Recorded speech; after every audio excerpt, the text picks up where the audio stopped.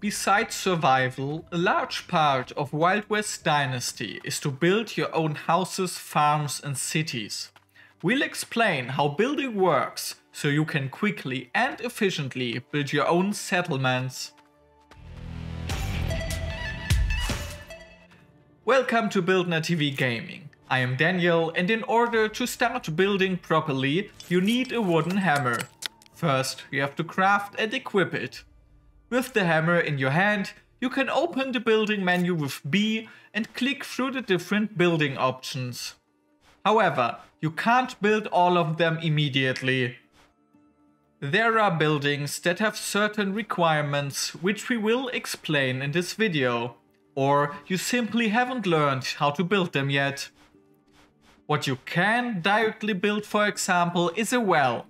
To do this, you select it from the building menu and place a blueprint. With it, you determine the place where the well should stand. Again, with the help of the hammer, you can then add the necessary materials to the construction plan until the well is finished, and then you have already built something. Building a residential house is a bit more complicated. Unlike the other buildings, you can't directly place a complete building plan here. First, you have to build a foundation with the hammer. You do this as before. Select the floor from the building menu, place the building plan in the desired location, and then add the materials. In order to turn this unfinished construction into a house, you have to use the hammer again and determine the wall segments. This way, you choose where exactly windows, doors or simple walls should go. When you have selected all the wall segments, the game adds a framework for the roof on top.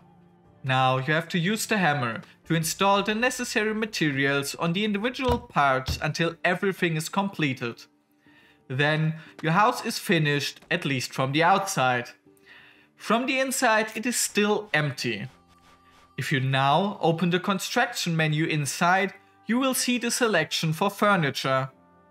There are no more construction plans here. You must already have the furniture in your inventory to be able to place it. You must have crafted or bought the furniture beforehand. Then you can freely design your houses with it.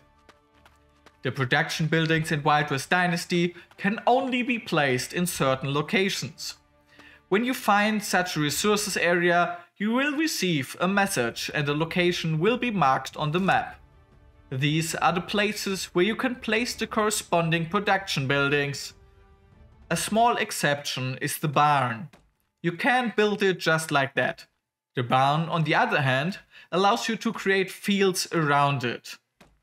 For fields, you take a hoe in your hand, choose the size from the building menu, and then place the fields. It is also best to build a well directly to get water for your fields. This way you can start farming there. To be able to build the city buildings, you have to establish your own settlement. You start a settlement by building a main warehouse. This always forms the core of a city and also provides storage space. Around it, you can build city buildings, for example a blacksmith. With this, you can produce tools. Some of the buildings can only be used when you bring settlers into your city to work there. If you build houses in the settlement or at the production buildings, you can get residents for them at settler camps. You can then assign the residents to the buildings, such as the blacksmith, via the management menu, and they will work for you. The workers collect resources for you, process them or manage stores. This way you fill your settlements and profit from them. With this, you already know all the basics you need to start building. Whether you build individual houses, large farms or full cities is entirely up to you. If you want to know more about Wild West Dynasty, you can also find the Settler's Guide to the Wild West on the game's Steam page.